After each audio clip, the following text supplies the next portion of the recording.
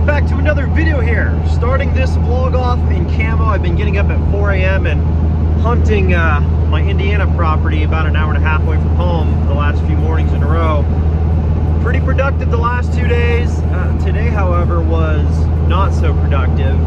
Didn't see a single deer, which isn't entirely bad. It just means that there's probably a doe and estrus in the area, and there's not many does on this property that I've been hunting.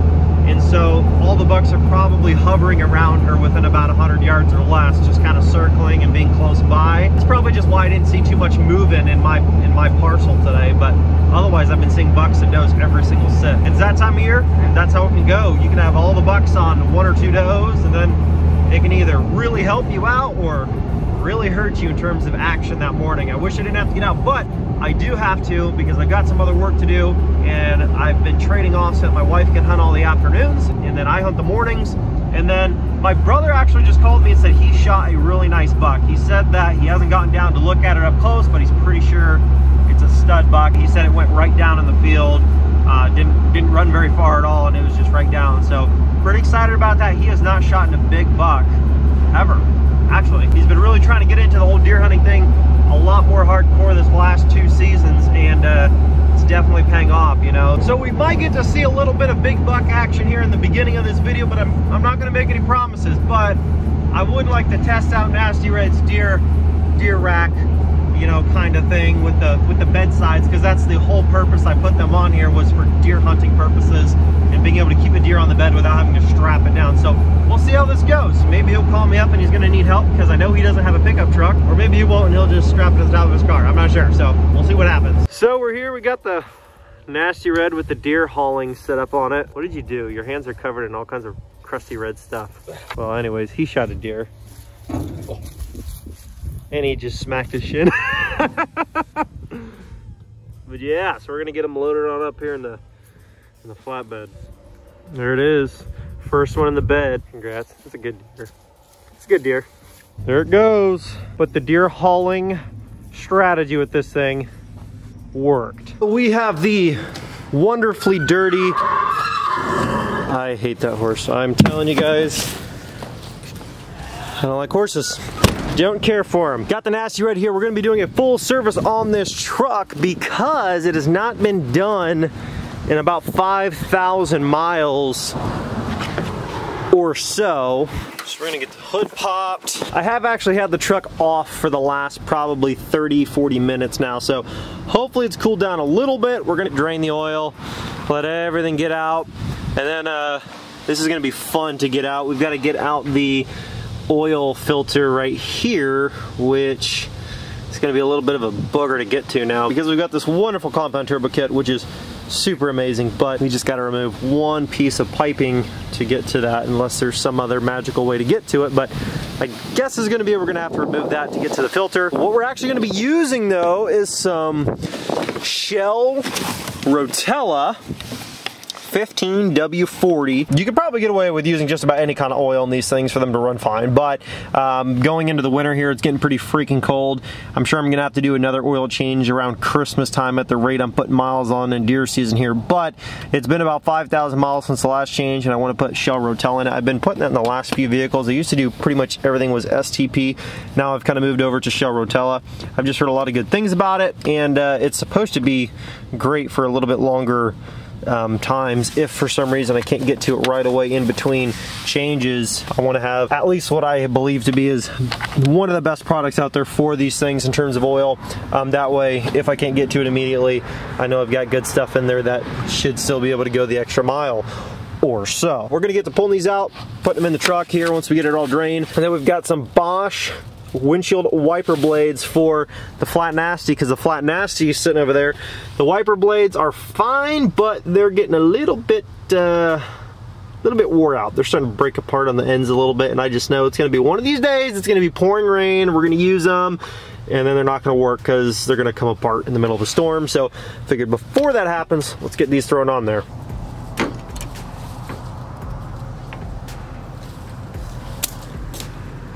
So here's the old ones. I don't know how well you can see it, but you can see they're starting to kind of dry rot. I mean, they're looking pretty This is actually kind of like crusty feelings. Better to get off now than when you're in the middle of a freaking storm, I tell you. Because of course, the middle of a storm is the only time you're gonna want to flip these on to find out if they work, and then that's when it'll get you.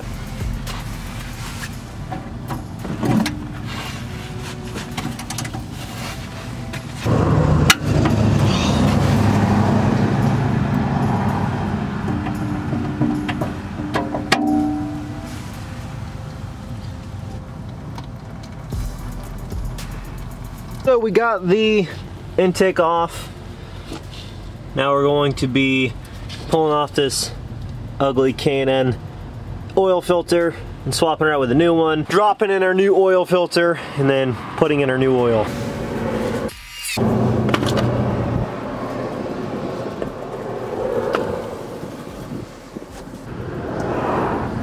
Got it almost all the way full. There's probably another inch until the top, but when I tip it over to put it in there to thread it, I don't want to just dump it out and waste it.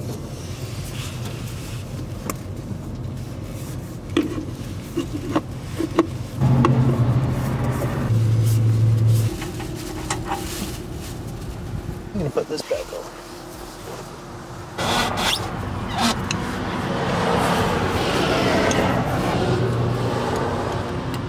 Then another thing, Nasserod's actually missing like 4 of the small nuts that it needs to hold this grill on. I don't know if you guys can see them. I might have to pull it down a little bit.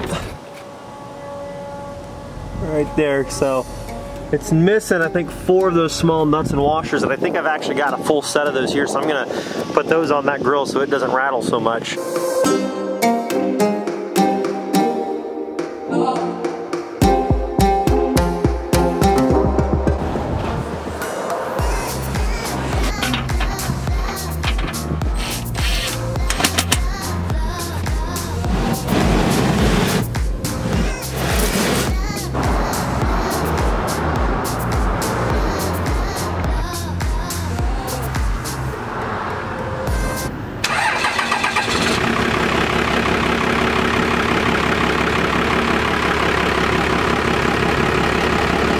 Well, oil's changed, levels are good, oil's way cleaner now. So we're gonna try to address the lighting situation in the shop here a little bit. When I say shop, I mean it's more of like an animal barn that I kind of converted part of it to be kind of a shop space to be able to make it work for now until we get our other place. I'm gonna wait on this lighting for today, but I did get some lighting that I'm excited to try out, and it's this lighting right here. So I got some LED lighting for the tractor shed, because here's the thing.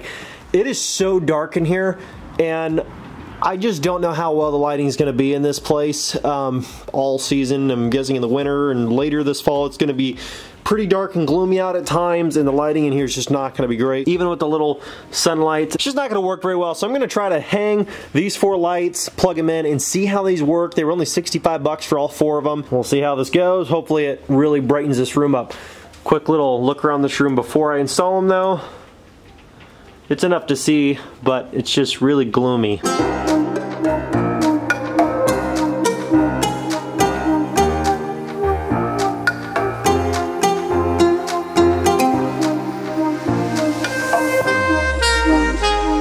Well, he had to join me.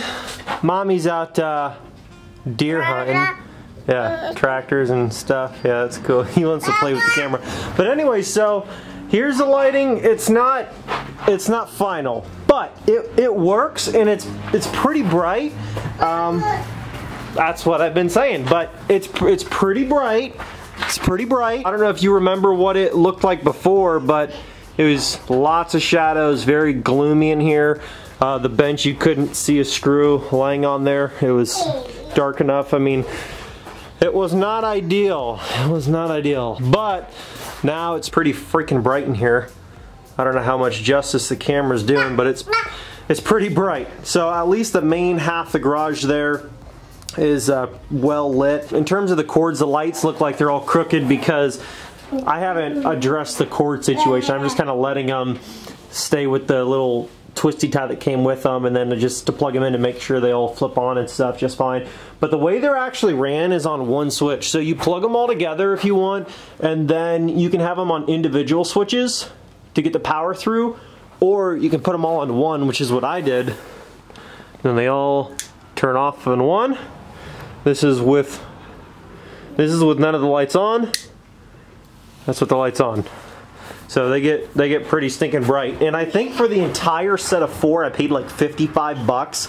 They were super cheap. Will they last forever? I don't know. But I just wanted to see how much more light we could get in here on a budget, just because the rest of the shop isn't going to be getting like finished. I just wanted some bright lights in here temporarily so that we can work on this and actually see the nuts we're turning and the bolts we're moving, and not actually have to guess on everything, because everything's covered in darkness, gloominess, shadows, and all that other stuff. So I think that is going to wrap it up for the tractor shed today. New windshield wiper blades on the Flat Nasty, full service on the Nasty Red, new lighting in the shop.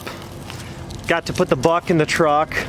That was fun. So we got to try out several little things today. So anyways, guys, I hope you enjoyed that video. If you want to get entered to win this beautiful flatbed 12-valve Cummins built to work, ready to go, plus $5,000 cash, all you got to do is place an order at lmpgear.com. You can buy a hoodie like the one he's rocking right now. This one's a little oversized. I recommend you order a size up. He went about 35 sizes out. Place an order, check out, and you're automatically entered to win that flatbed 12-valve Cummins plus $5,000 cash. So get in while you can, guys. Giveaway does end at the end of this month, and then your odds of winning are 0 if you are not in by November 24th.